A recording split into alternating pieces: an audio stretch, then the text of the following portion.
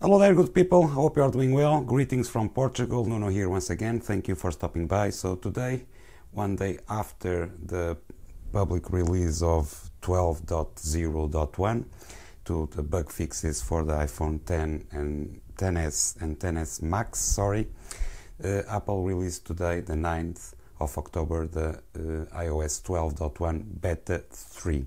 Okay, so the majority of the bugs that were resolved yesterday to the public release are already okay in this 12.1, but either way, let's go ahead here to the general.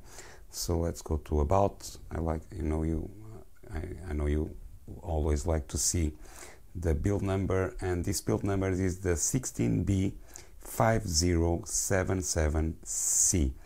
So it took about, let me go here to the photos.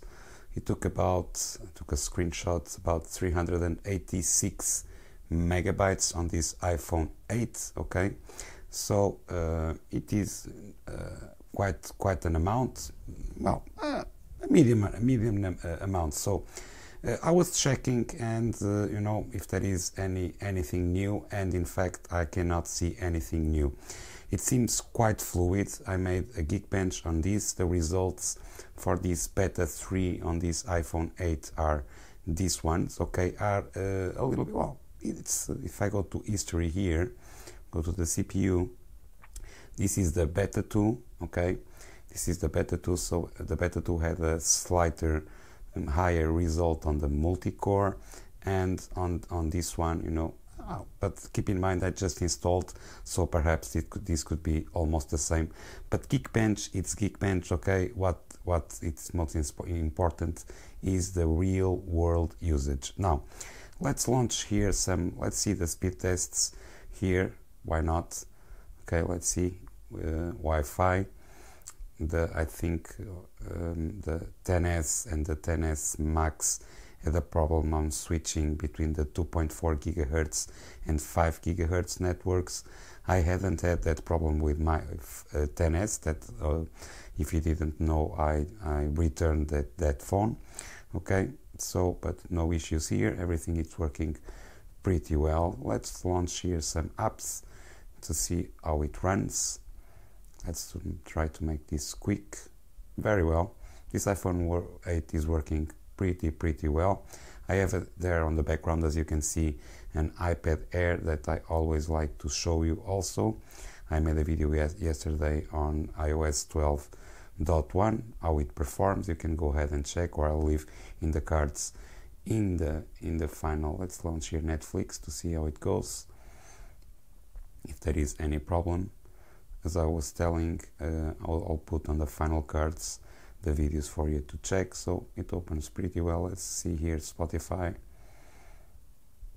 So everything seems to be pretty well. Let's go here to see if there is anything new on the wallpapers. I believe not. Okay, so let's see the wallpapers here. No, nothing new for the iPhone 8. The live wallpapers the same, nothing new. I hope it is in frame, guys, sorry. Nothing new here on the dynamic also. So everything seems to be perfect, okay. No lag whatsoever. Everything seems to be okay. Perfect. So guys, of course, in this release you have the 70 new emojis on all iPhones, okay. iPhone 8, iPhone 10, iPhone 6, 7, iPads. You have all the new 70 emojis. If you like that kind of thing, you are in luck. So everything seems to work pretty well. One of the things that I want to be tested, but I need someone to call me through FaceTime. I had an issue regarding receiving FaceTime calls. If I am in my network, in my office, with all these devices connected to my iCloud account, sometimes the phone didn't ring, but the Mac or the iPad, they did, okay, in that call. So I don't know what in fact happened, and I hope it is fixed on this issue, but I keep you updated on the follow-up video. Now on this iPhone everything seems to work pretty well, and for you guys that like to see older devices, this is an iPad Air first generation. As I told you, there will be a card on the end of the video if you want to check. Now just let's see, after installing the same build, so iOS 12.1 beta 3. How it runs, keep in mind I'm recording at 60 frames per second. This is a 5-year-old device, so just seeing and launching here some apps. Let's go to Safari, for example. Let's see how much time it takes to render the pages. Keep in mind, a device that was launched on 2013, okay guys? So perfect for what it is, or what I use, okay? So no issues here. Let's quit this, see how much lag it takes. Yeah, a little bit, okay? Keep that in mind. Yeah, it takes a little while to load the pages.